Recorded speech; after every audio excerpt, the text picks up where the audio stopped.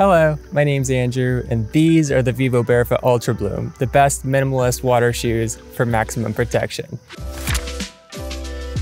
Growing up, I always had a pair of basic water shoes around, and they were great for the beach, but kind of sloshy for longer hikes and didn't do much to keep my toes from getting sliced up by rocks. So this year, I asked Vivo Barefoot to send me a pair of Ultra Blooms to test, and let me tell you, these things are like an aquatic tank, because the Ultra Bloom has a foot-shaped toe box that's a bit wider than other Vivos, with a thicker honeycomb upper for quick water drainage and serious protection, plus slip-on bungee laces and an outward curved ankle cuff to prevent rubbing. Underneath, there's a 7mm eco-friendly algae bloom tread with medium flexibility in both directions and a mix of flatter panels to prevent wear and raised lugs for improved grip, as well as a wraparound sole and 2 bottom slits for extra drainage. While mine are obsidian, the Vivo Barefoot Ultra Bloom also comes in light gray and other refurbished styles for a discount at revivo.com.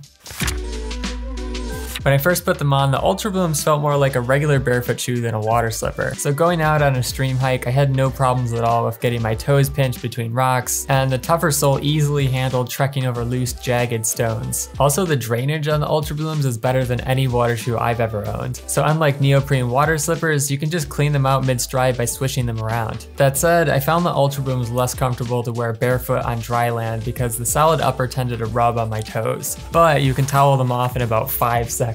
And they do feel a lot better with a thin pair of socks, although the minimal sole is best used for moderate terrain. Overall, the Vivo Barefoot Ultra Bloom is a great option for anyone who wants to upgrade in protection while still having the ground feel of a basic water shoe. Because the toe box is wide and easy to slip into, the honeycomb upper provides excellent drainage, and the 7mm sole is tough enough for any aquatic terrain. However, the Ultra Blooms can rub when you're barefoot on dry land, the thicker sole limits flexibility somewhat, and the minimal tread doesn't have enough traction for muddy hills. For casual use, an inexpensive water shoe like the O'Neill Reactor can definitely get the job done, but for more technical hiking, a neoprene sock liner is a good way to improve the comfort and versatility of a thicker shoe like the Ultra Bloom. If you'd like to support the channel, you can shop with the referral links down below, or watch my zero drop transition video to learn more about barefooting. Finally, if you have a question about the Vivo Barefoot Ultra Bloom or about barefoot shoes in general, let me know in the comments. Thanks for watching, catch you next time. Peace!